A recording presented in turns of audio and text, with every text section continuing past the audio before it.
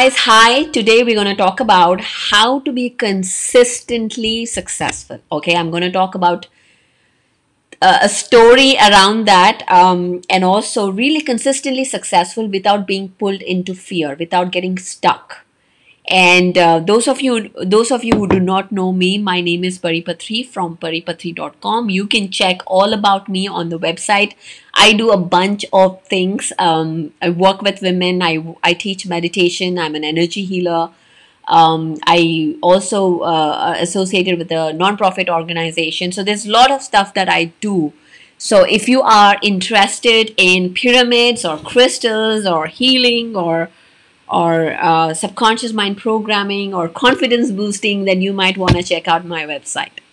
Okay, so let's talk about how to be consistently successful. And this is something that I work on myself every day as well. As I'm talking to you, this is something that I implement in my life. So let me first start with sharing an example of my story about my client who came to me like a couple of years back, and she was a yoga studio owner. She used to run a yoga studio, and she came to me because she feels stuck and she wants to expand. She wants to really be, try new things, but she feels that there's something holding her back, and she's not really like it. She feels stuck, and she's not really getting there. She can see what she wants, but really she cannot. She's not able to find the path or the way to do that. So then I started working with her. I was helping her out in in figuring out what does she really want to do. What is it she pictures in her mind about her business.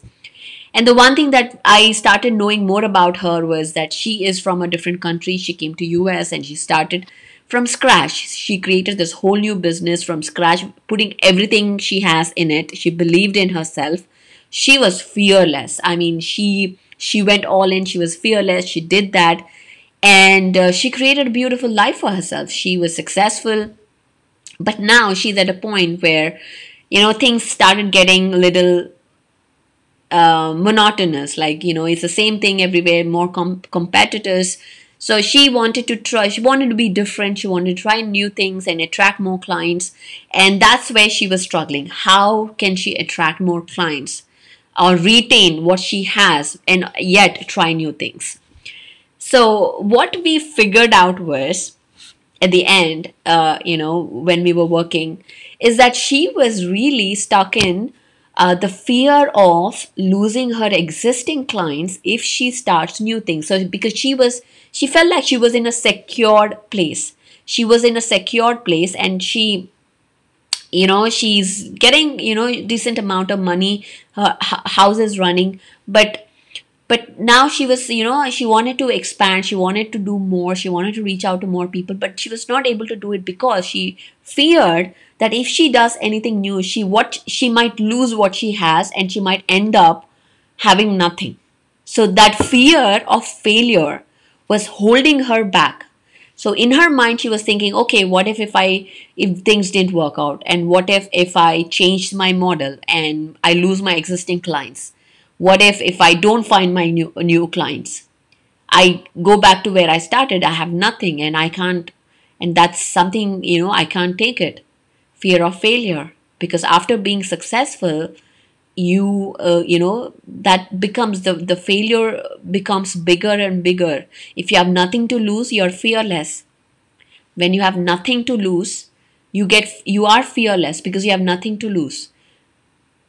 But the truth is, even when you are successful, you have nothing to lose. You have nothing to lose. Even when you may think that you have this tangible stuff, but really that's not true. There's a saying that I saw on Instagram or somewhere where it says, if you think you are in a certainty world, then I may be rephrasing this, but the essence is, if you think that you feel like you live in a world that is of certain or a secure, then you're living on a wrong planet. Because there's nothing like certainty. There's nothing like secure in your life. It's just temporary. Everything is energy, everything is tangible, everything can change in a second. There's nothing that, you know, we can hang on to. And that false sense of security awakens our ego to hold on to that, because we think fear of failure is death. Because our ego always thinks like, you know, when we fail, that means is we, you know, we always say we rather die than fail, out of shame, because fear of failure is shame. We associate with the emotion shame, and shame, embarrassment is worse than death. If, because what if you die, you just die. But if you're shame and embarrassed, you have to deal with it every single day. So that's ego trying to protect us from having to deal with that emotions. And so it stops us from taking risk, getting out of our comfort zone, doing things.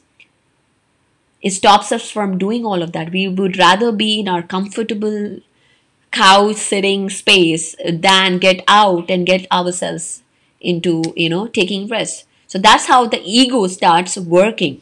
It starts holding us back from really taking those steps in our life.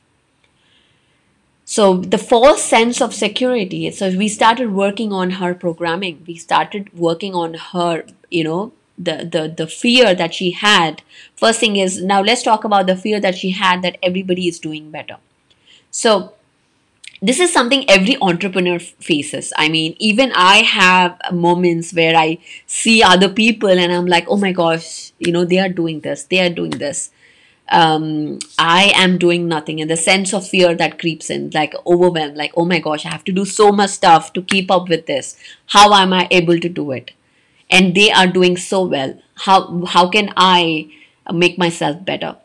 So making yourself better is one thing, but really sitting in that fear and holding yourself back is what we are doing, is we are taking our, you know, we are taking our light back into a hole. We're like contracting.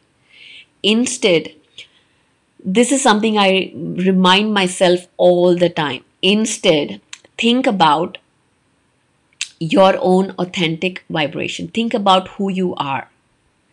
There's nothing, you know, nobody is you.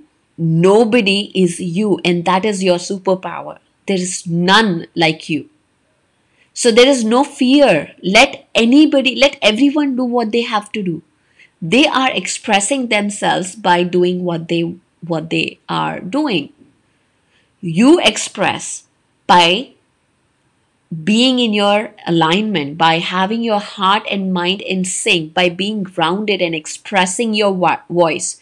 Whatever you do, whatever, you know, however you express, by expressing your own authentic vibration. And this is something that is so powerful.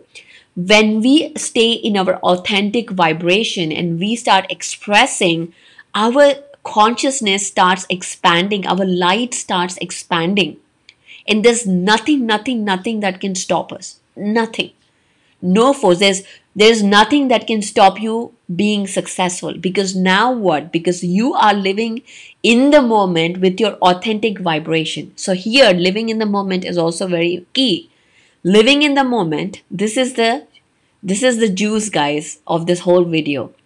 Living in the moment in your authentic vibration, that's it. You become the source. You are the creator. And now in that powerful moment, you start shining and people will see you. They will see you when you do that. You become an influencer. You influence things because you are in an authentic vibration. Most of the people are not even in their bodies. They are somewhere in the past or future. They're not even in the present. Thinking about and living in fear, survival mode, as Joe Dispenza calls it, survival mode.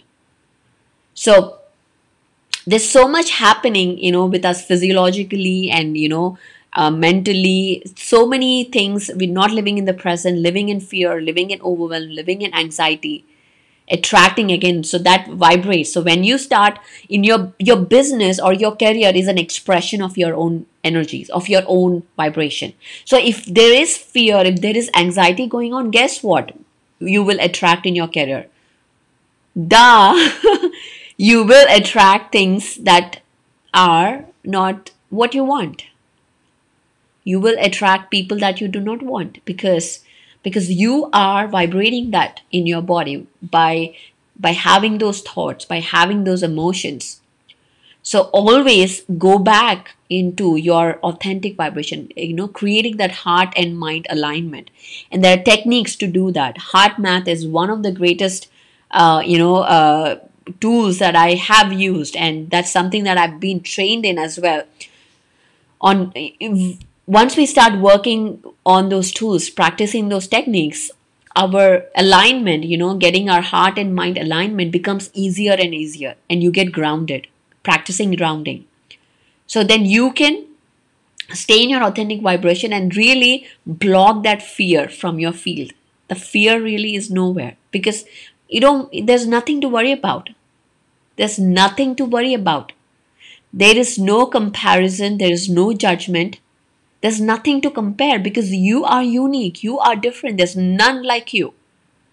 So there is nothing to compare, that person is doing better or this person is doing this and I have to do this, I have to match that. No. You just have to be you. You just have to be you. That's all you have to do. Just be you. Just stay in your authentic vibration and you will see success. And nothing can stop you. And that's what happened to my client. We started working, we started reprogramming her subconscious mind, and now she has successfully implemented crystal healing, oh my goodness, Reiki, energy healing, all in her business. And people love it. People absolutely love it. She just followed her guts, and she's like, what, no matter what, I'm going to do this. People who stay with me will stay. People who leave will leave. It's okay. Not everybody should like you. It's okay if they don't like you. And they will leave. And it's better they leave than stay and not like you, right?